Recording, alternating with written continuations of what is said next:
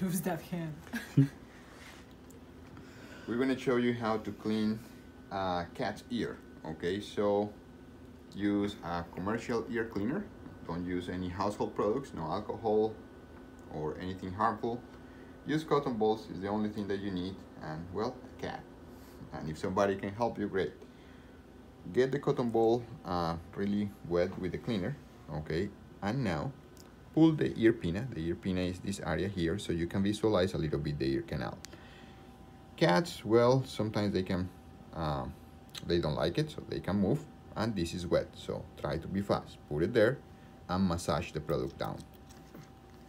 Okay, so they don't like it much, but it's not painful and it's not harmful for them.